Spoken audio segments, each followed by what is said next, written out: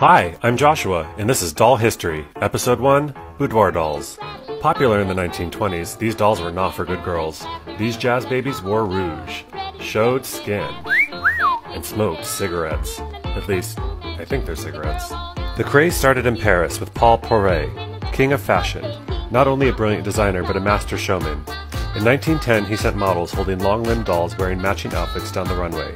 The boudoir doll soon became the symbol of the new liberated woman, trading her Victorian corset for a loose, revealing dress and bobbed hair. Boudoir dolls have heads made of papier-mâché or composition and stuffed fabric bodies that are lightweight and soft, meant to decorate a bed or an armchair in a lady's boudoir. The boudoir doll really took off in America when silent film stars began commissioning portrait dolls, posing with their dolls in publicity shots, and even appearing with dolls in movies.